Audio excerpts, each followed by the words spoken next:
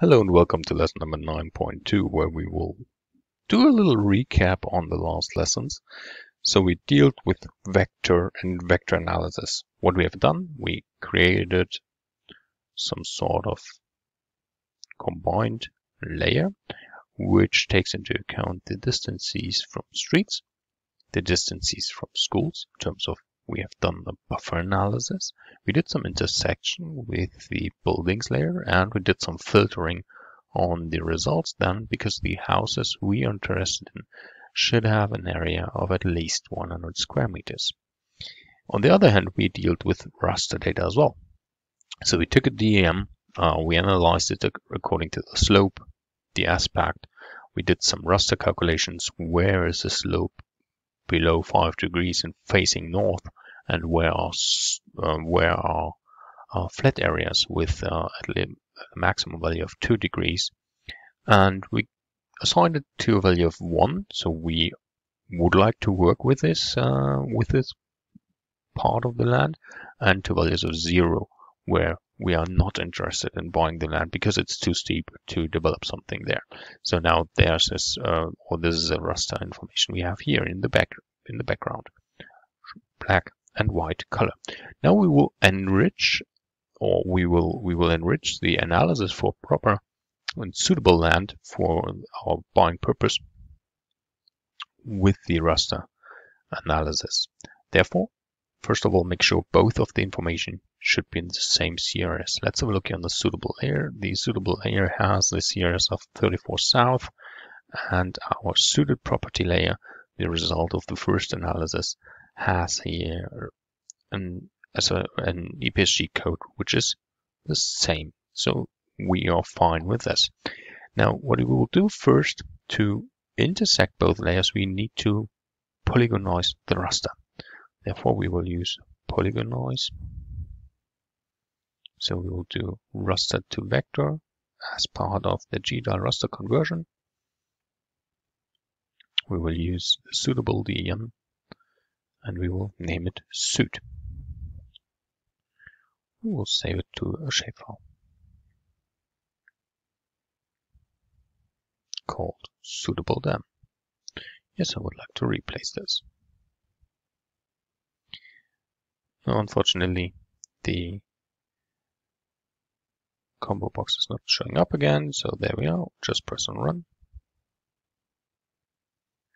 Now the result is already there.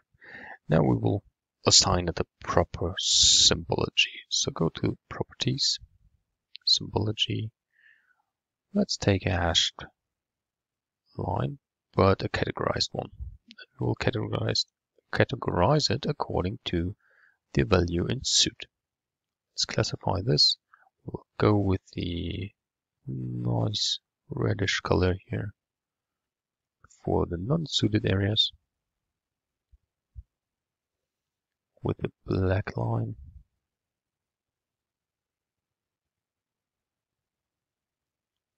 And the same black line for the suited areas. And we will make this green colored line a little bit darker. Click on apply. And this looks nice. So now we have here a polygon or vector layer with the same information as the raster. But let's have a look here on that size of that polygon layer, which is quite big, right? So we need to boil it down a little bit. But before we can boil it down, we really need to fix some geometries first. This is always, it shows some errors in processing, so please make sure that if you see such errors, that there is a broken or invalid geometry, use fixed geometries up front to the layer of choice. So we will now go with the suitable DEM layer, and we will just do it on the run.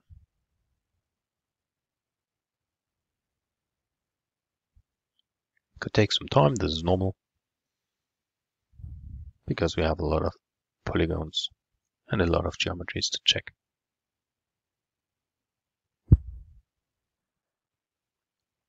Now the processing has finished, we will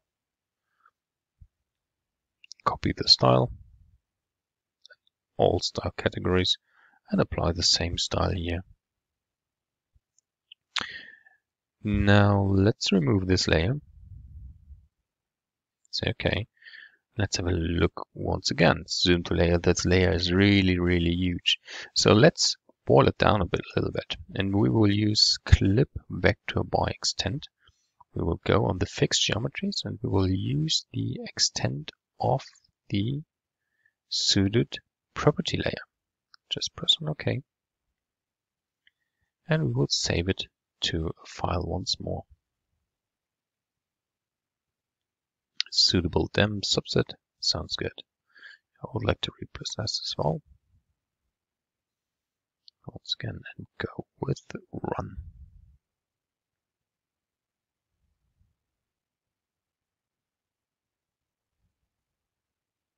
So the processing is finished. Let's have a look here. Now this is a proper and really nice subset. Now we will apply the style once again. There we go, and we can throw away or we can remove this memory layer now. Let's have a look here. And this is now the suited area of interest, right? So we have some layers here. So this is fine for the moment. What we will do now, we will use this information and make a new intersect. So where both criteria meet, right? And we'll do an intersect not only on the layer, but on the filtered layer. Therefore, we will apply a filter here to the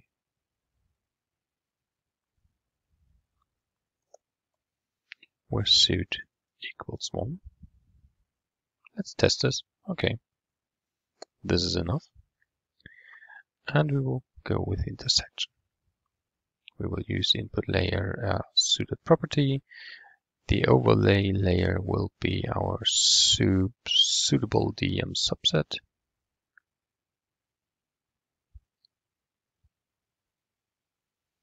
And let's run this.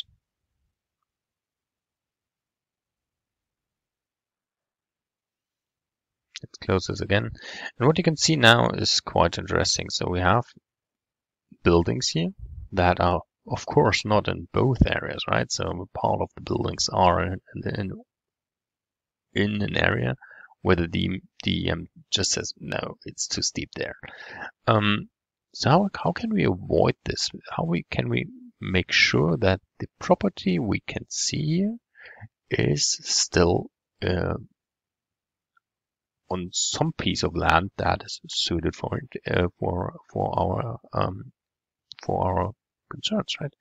Therefore, we can assign a negative buffer. By negative buffer, let's open this up. We will assign a negative buffer with 100 meters. 100 meters should be just fine on the suitable dem subset. We'll leave everything as it is. Let's have a look how this looks like then. We're doing this now only on the filtered assignments, right? So we'll go here. Let's have a look again. But we assigned a positive buffer. So once again, go here. We can remove this layer because we had missed quite a minus there. So once again, go on suitable dem subset minus 100 meter. Everything the same. Now here we are. Now this is the inner part of the polygon. We will go with circles. And now we can use this buffered to make a new intersection, because then all the area, all the property that is inside there is quite also inside the polygon of the suitable the background. So once again, go with the intersection.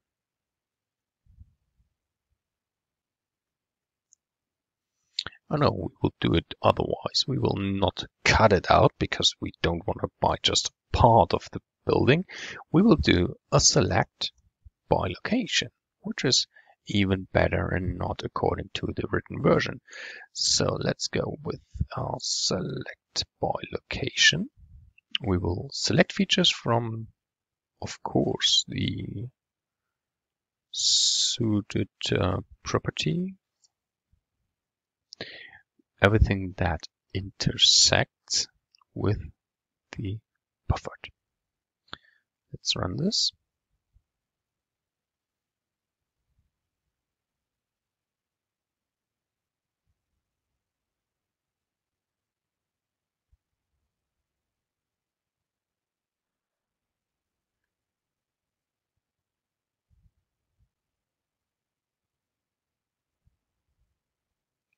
So in yellow, we can see all the buildings that are now part of the green area and that intersect with the green area. So we are not cutting through the buildings anymore, but we will just use these buildings. So this is even better than slicing through. And we will use this information now. Right click, export. No, come on, where is the... It's not the buildings, of course, it's a suited property. Go with right click, export, save selected features as. And we will save it as a suited property underscore final, because this is our last step here. Once again, go with not with 15, we will go with 6 coordinate precisions, and this is now the final choice. So according to all the buildings, these buildings we can see here have met all the criteria. They are inside a radius of maximum of 50 meters around the street.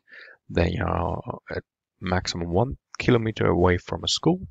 They have an area of at least 100 square meters, and they are on a piece of land where you have either very flat land with slopes less than 2 degrees, or you have northern facing slopes with a slope of a maximum of 5 degrees. And these are possible or quite good fits to the needs of our client. So you can now just select, well, don't show me the buildings anymore, and maybe assign a new color to the roads, right? So go with, I don't know, go with Topo Road, and have a look on the last assignments and last lessons.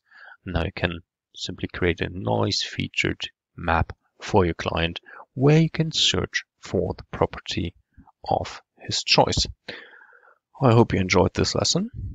Thank you very much for listening. If you have any comments or questions, or just want to remark something, drop a line down below. Otherwise, subscribe. Thank you. Take care and goodbye.